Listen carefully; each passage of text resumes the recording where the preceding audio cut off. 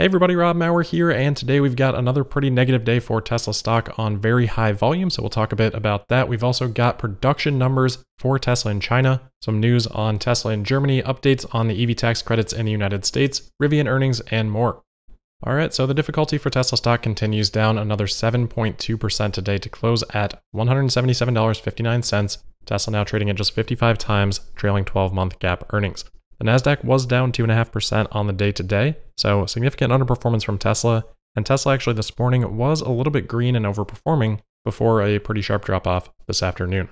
Looking at volume, this was the second highest volume day for Tesla since mid-July, second only to yesterday's 128 million shares. We're at about 124 million today, that's before the after-hours volume, but very close. And again, given the overperformance in the morning, it doesn't seem like an immediate reaction to any of the news that we had yesterday about Elon and his Form 4s being filed. So extremely high volume and underperformance starting intraday.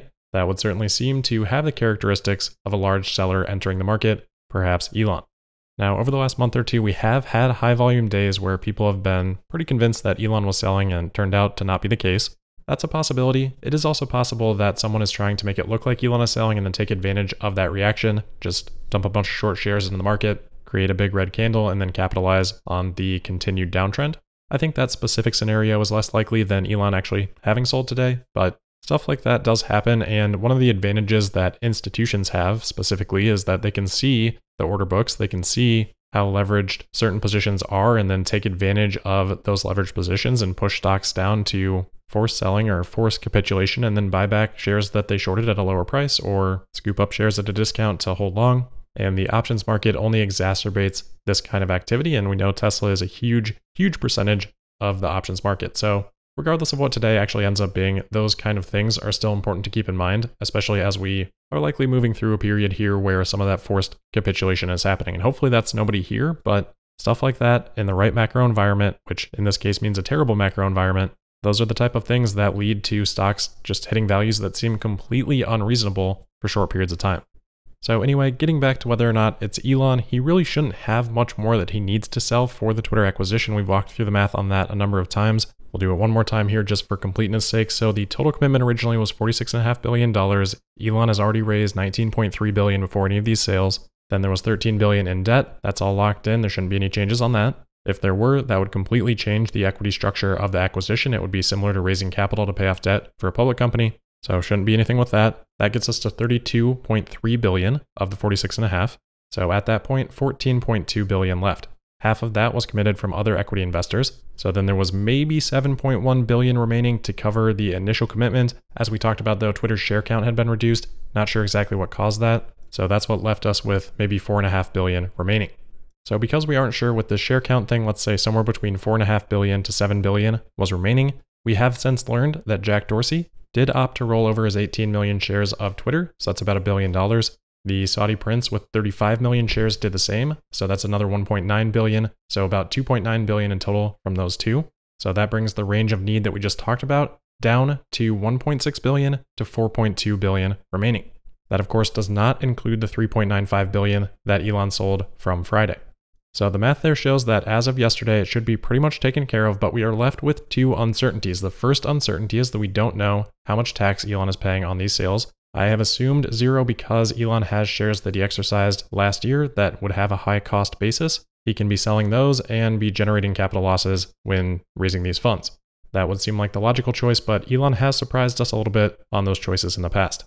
Nevertheless, all of this has assumed no money set aside from these sales for taxes. Now, the other uncertainty, that group of other investors for $7.1 billion, we don't know how much of that ended up coming through. I would have assumed that if it were not a significant portion of that, Elon would have been selling more sooner, but maybe he didn't because of the blackout period and things like that. So it could be that whatever is the remaining amount of that commitment is what Elon would still have to sell after the sales that we had learned about yesterday.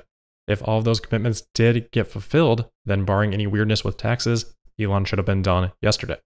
So that's the clearest picture of the math that we've got today, somewhere between $0 remaining and $7 billion remaining, assuming Elon minimized taxes with the combination of these sales. And remember, in that worst case, that $7 billion case, that assumes no other equity investors came through. You've got Larry Ellison on there for $1 billion. You've got other investors that Elon has worked with in the past that presumably want to honor their commitments. So pretty much a certainty that at least some of that came through. So I hope walking through the math on that helps people with their understanding. We'll know for sure whether or not Elon sold today by Friday. Remember, Form 4s have to be filed within 2 business days of the transactions. All right, let's move on to Tesla in China because I did get the October production numbers from the CPCA. Reuters has already reported on this today as well. But Tesla's production at Giga Shanghai in October was a record 87,706 vehicles. I am very happy with this number, especially after the wholesale sales figure that we had talked about previously and how big of a spread we might see between production and wholesale sales. Here we're seeing 16,000 more vehicles produced than that wholesale sales number. So of course, Reuters reporting this as a big growth in inventory, but as we have talked about before, this is the norm for the first month of a quarter. On every single occasion, we have seen Tesla in the first month outproduce to the wholesale sales figure. So that overproduction or build in inventory is represented in pink in this chart. And if we just isolate in on that overproduction, we can see that that has grown pretty steadily over time. We are seeing a bit of a bigger jump here in October than what a trend line might have indicated, but that trend line is thrown off a bit because of the weird production shutdowns with COVID and production upgrades that we had in the first months of Q2 and Q3. So anyway, if we look back at production, that total is about 5,600 more vehicles than Tesla produced in September. We're seeing a split here of 32,254 Model 3, 55,452 Model Y. On a weekly basis combined, this ends up being 19,800 per week. That's about 96.5% of the 20,500 vehicles per week that has been reported as Tesla's targeted production rate post-upgrade.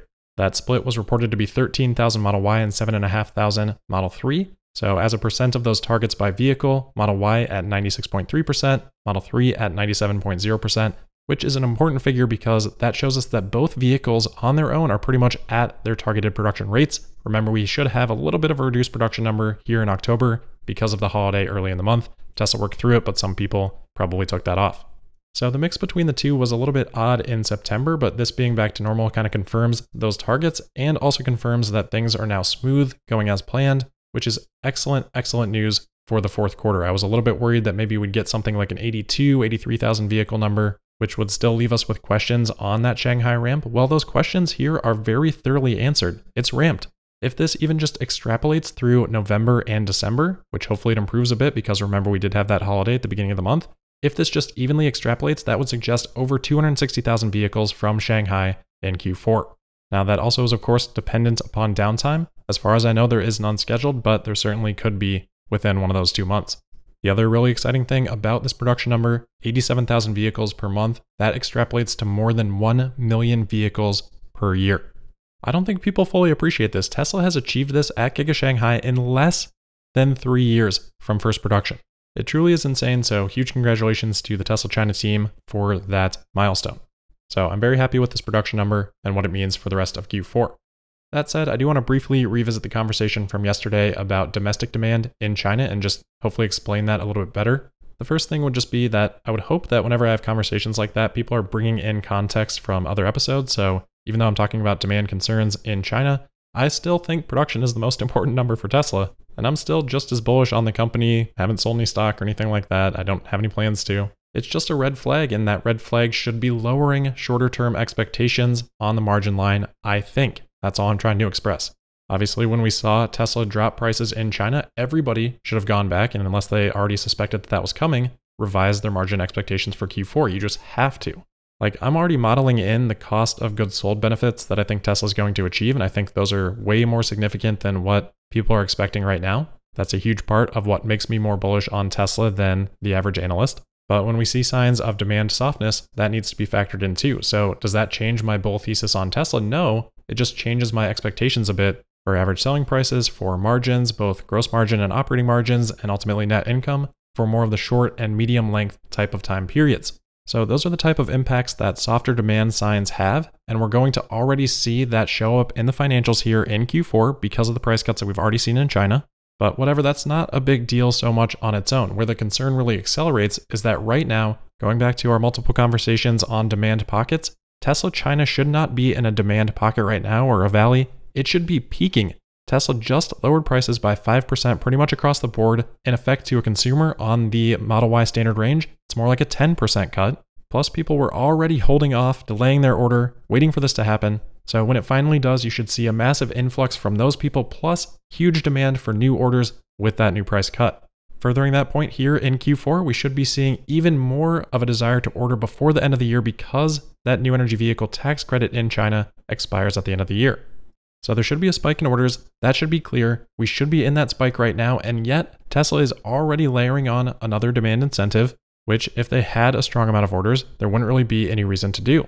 The added concern then is what happens once we move out of this period of time where we should be seeing orders spike. Now they've already pulled the second demand lever. What happens when things normalize and we don't have the simultaneous boost of a fresh price cut with held orders flowing in and orders pulled forward because of that new energy vehicle credit expiration? On the other side of those things lies a possible valley, and then you've got Tesla dramatically increasing production. That's where price and margin concerns come in. Now, yes, Tesla can export those, but then we've got Giga Berlin ramping up, and we should be working through the backlog in Europe and other places.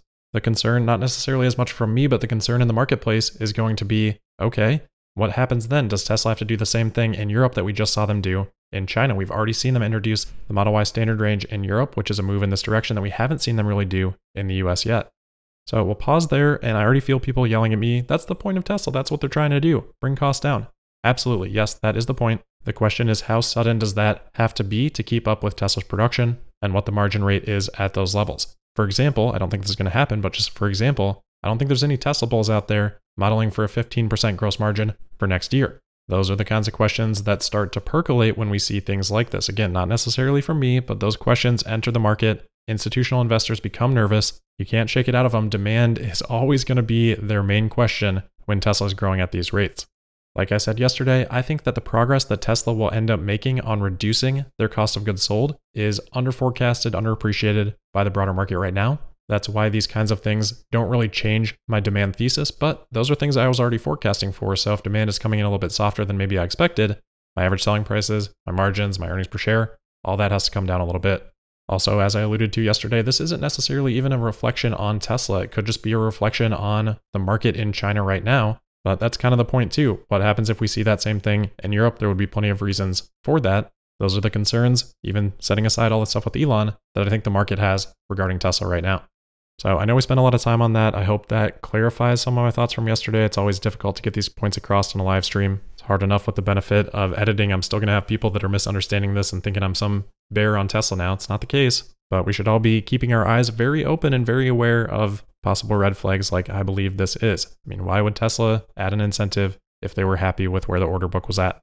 Now, the other thing to add to this that may be a little bit more of a positive reflection on it, I haven't 100% confirmed this, but I do believe that that insurance credit is only on inventory vehicles. So it might seem like, oh, well, why does it even matter then if it's only inventory? Well, Tesla's probably not going to have much inventory or produce much inventory if they're happy with that order book. So I don't really think it changes too much the conversation. Tesla's not really producing to order anyway, so what really constitutes an inventory vehicle? It's not entirely clear. I've heard anecdotally that orders that aren't just being picked up off the inventory lot same day or anything like that are still receiving this bonus.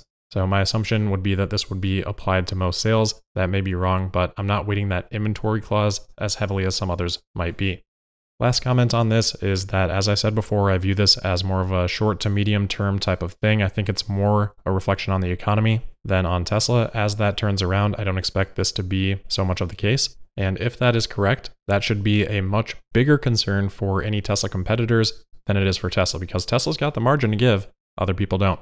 So we'll move on. Just want to reiterate, still bullish on Tesla. Just because we're discussing something that maybe is a little bit more bearish doesn't mean that changes my whole thesis or anything like that. I shouldn't have to review that every time we discuss something that's not maybe super positive.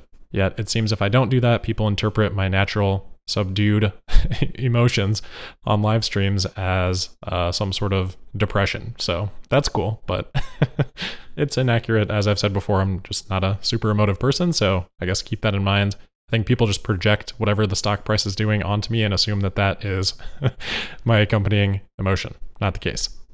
All right, well, we still do have a few other topics here. First, some news on the electric vehicle tax credit. Hat tip to Teslarati for noticing this. There has been a bill introduced by Democrats in the House that would change the structure of the EV tax credit.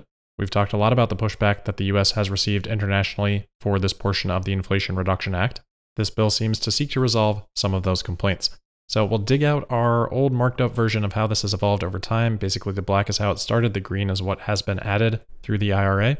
And then the orange are the proposals from this bill. So here we see that to qualify as a new clean vehicle, the stipulation that requires final assembly occurring in North America is altered with the preface of, in the case of any motor vehicle sold after December 31st, 2025. So basically just pushing that requirement back by 3 years from day one of the act, January 1st, 2023 to January 1st, 2026 instead. Said another way, you would be eligible for the credits for vehicles with final assembly outside of North America for the first 3 years. Next change is within excluded entities. Previously, this put a restriction on earning the credits if the vehicle's battery contained any critical minerals that were extracted, processed, or recycled by a foreign entity of concern for any vehicle placed in service after year-end 2024, or the same foreign entity of concern stipulation for battery components after year-end 2023. Both of those, under this bill, would be pushed back 1 year. Next would be changes on the critical mineral and battery component requirements themselves. Remember, this scales up over time, the percentage that is required to be eligible for these credits, which each earn half the $7,500 credit. For critical minerals, it basically scraps the applicable percentage, which was 40% for any vehicle before January 1st, 2024, and replaces that whole line just to say, in the case of a vehicle placed in service during calendar year 2026, 40%. So it removes the before part. That leaves no language to let us know what the percentage would be before 2026. So I assume it would have to be then 0%. All the dates then, as it scales up, are pushed back 3 years. Same exact thing for battery components. It says during calendar year 2026, and then it pushes all those dates back, although they were different, by 3 years. So I assume that that means anything before 2026 has no requirement, in which case it doesn't matter where your components or your minerals come from for those first 3 years. And again, they also delayed the final assembly having to happen in North America as well. So I'd have to read through the entirety of this again because remember, it all builds on top of itself. So I have a low amount of certainty with this, but it seems like the intent of the bill is to basically just make all electric vehicles eligible for the full credit for 3 years. That would give everybody more time to react as those qualifications become more strict. Now, you would still have some of those foreign entity of concern things hitting before 2026, but this would certainly seem to open up those credits, and you'd still have the income limits and things like that. And obviously, this is just a bill. We have no idea how far or how much support this will get, but it's the first attempted change that I have seen so far. So we'll have to return to keeping a very close eye on this, but if these changes went through, it would seem to follow that perhaps, again, have to read through everything, but perhaps Tesla could be importing vehicles from China to the United States that may be eligible for the full credit. Again, don't hold me to that, but it seems possible. When we think about Tesla's worldwide production, average selling prices in different regions, it all at the end of the day is related. Tesla's going to try to put that production where it makes the most profit, all things considered. All right, last few items here. We'll try to go pretty quick through these, but looks like Tesla's got another parts distribution warehouse happening in Germany. Thanks to Stecker Auto for tagging me on this one. So this is in southern Germany, a little bit west of Munich, and apparently a 23,500 square meter facility, so about 250,000 square feet. This comes after we have talked a couple of times in probably the last month or so about warehouses that have popped up in the United States. This one too seems to be for parts distribution. So it seems like Tesla is pretty aggressively expanding that capability in the recent months.